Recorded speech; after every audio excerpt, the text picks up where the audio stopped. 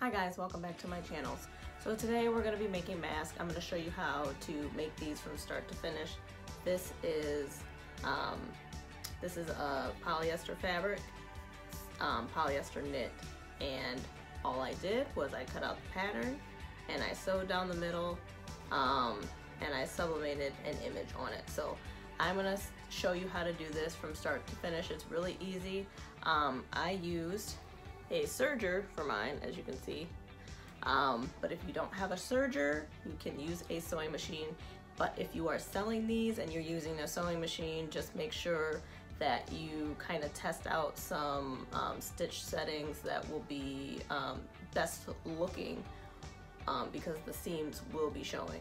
So if you are interested to learn how to make a mask from start to finish, watch this video. If you're not already, make sure that you hit that subscribe button and hit the bell for notifications for every time that I do a new video. Okay, so I will link down below where I got my pattern for the mask.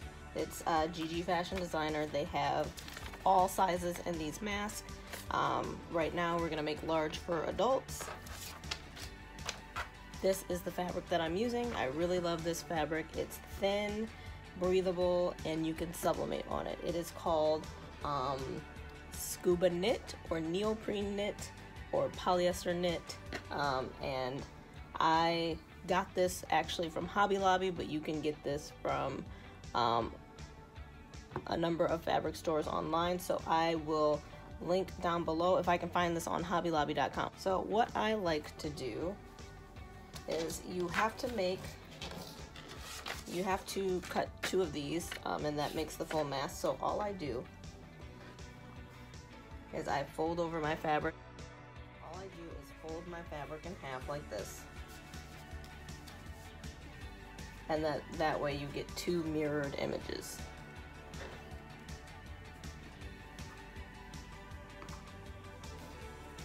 You can also use a weight on your pattern in case that will help you. And then I have 2 rotary cutters. I have the big one that I cut around, and then I have this little one for when I cut the ear part. You can use scissors for the inside part, but you're not going to be able to use a big rotary cutter for the inside of where these ear straps are. Trust me, I've tried it. If you use scissors, it's really easy. You cut a slit in the middle and you cut around, and then you will have your little cutout. Okay, so we're gonna cut out these 2 pieces, and that should be super quick, and then I'll show you the next step.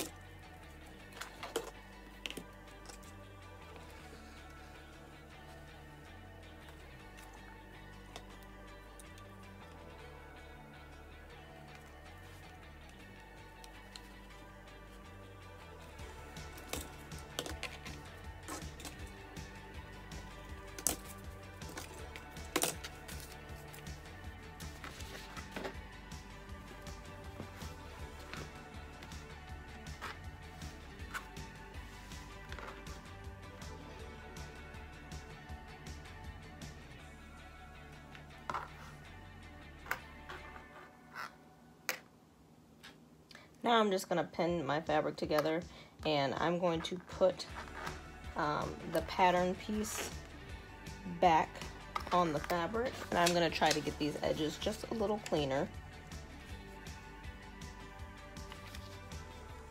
You don't have to do this step.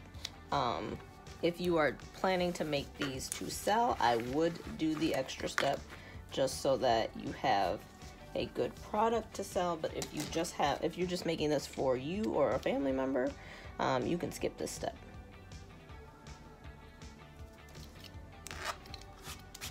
So as you can see, this little rotary cutter kind of helps you with your control a little better. So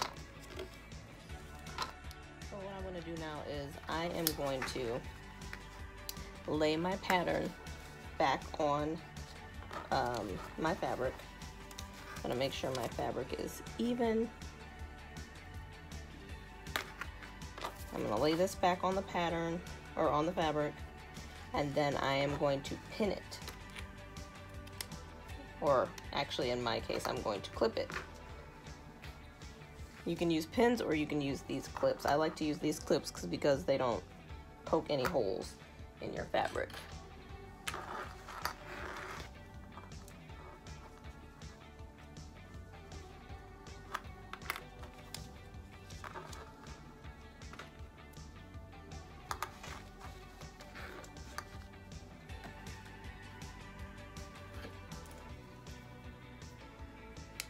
Okay, now that I have this pinned all the way around, I'm going to take my rotary cutter and I'm going to cut the inside. And I'm going to use my small rotary cutter. And take your time with this because you want nice clean cuts.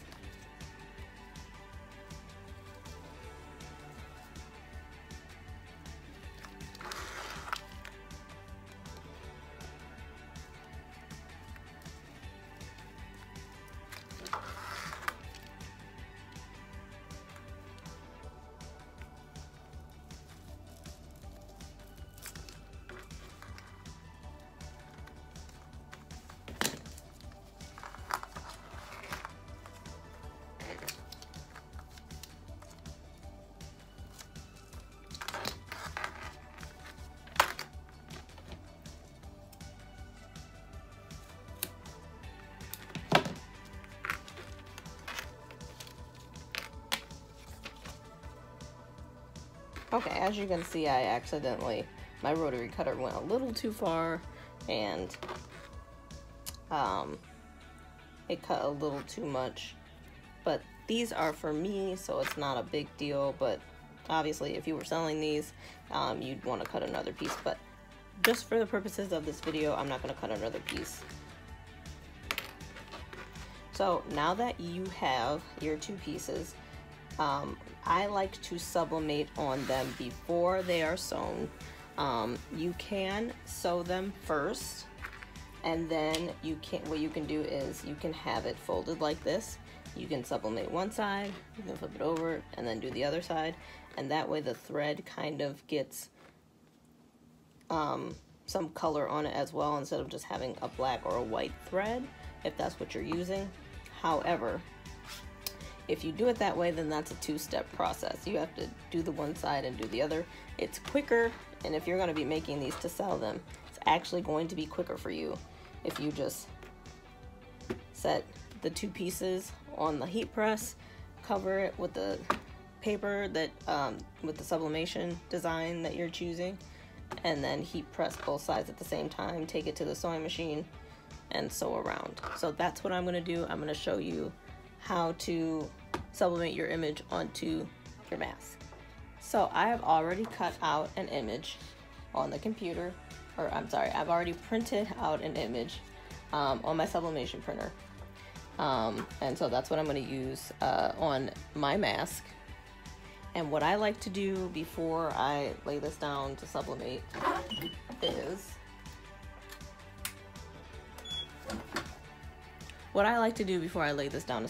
is I like to put a mark on which side, I don't know if you can see, I like to put a mark on which side I'm going to be sublimating on. You can use a fabric marker so that it'll wash off, or you can just use a pen or a pencil. I used a pen. Like I said, this is going to be for me, so it doesn't matter what the mark is, it's not going to show up anyway. But if you want to just be safe, you can use a fabric pen or a fabric marker. So what we're going to do now, I'm going to put my my craft paper on my heat press and get ready to sublimate the mask. Okay, so I've already pre-pressed my mask. I'm gonna go ahead and set them, kind of trying to peek over and make sure that everything is where I want it. And I'm not gonna get the whole logo on, but that's okay. Okay, so I have my sublimation sheet on. I'm gonna cover it with a cover sheet. I have it on 400 for 35 seconds. And I have firm pressure.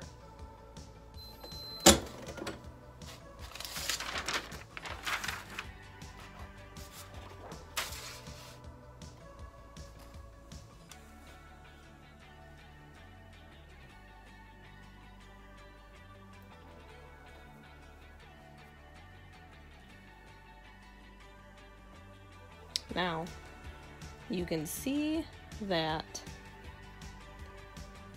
I didn't get some of it under the paper because I wanted this in a specific area so that I could get the logo. I wasn't as precise with getting the whole paper covered, but all the other masks that I've made have just been repeat patterns.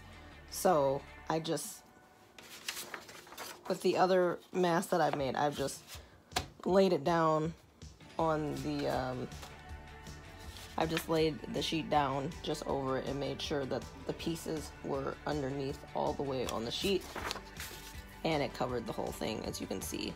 So this was just because I was being picky about where the words were, but when I go to sew the edges, this will get cut off by the serger, so you actually won't see this part. Okay, so now we're just going to sew together. You're going to line up your edges, and I like to clip mine together.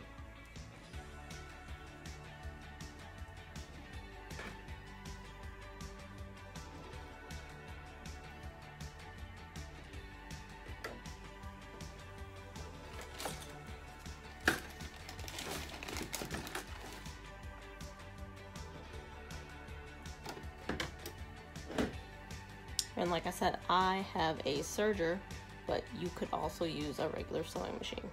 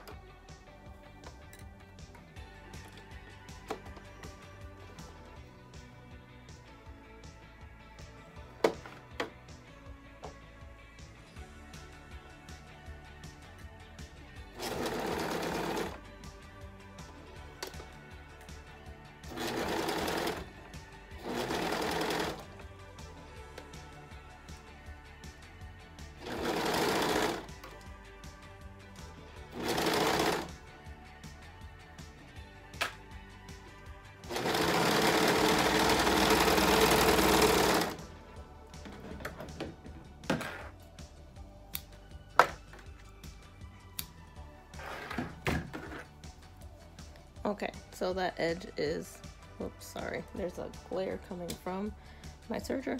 That edge is sewn down. So I am going to tuck in my tails.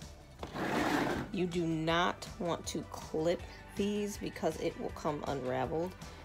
You will want to get a knit picker. You can get this from any craft store. I got this from Joann's. I think it was like $2. You want to tuck in your tails. So you want to put it through.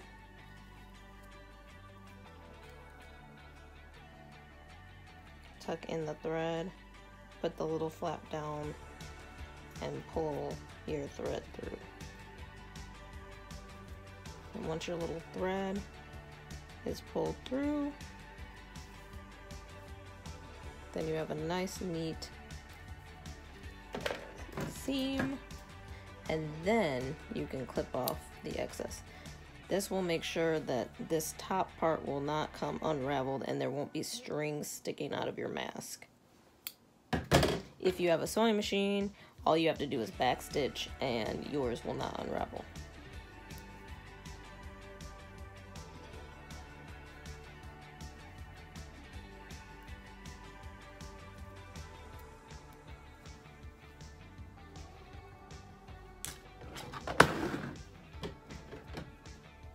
And snip. You also probably should use the little sewing scissors. I just had regular scissors on hand, but you can use the sewing scissors. So that is our completed mask. Okay, so that was it for this video. This is the mask. This is how it looks when it's completed. As you can see, it actually doesn't take a lot of time. If you're wanting to sell these, You can make several of them in a very reasonable amount of time. I've already made a handful, and they take no time at all. You can make these, like I said, you could sell these, you can make them for yourself, your friends, your family.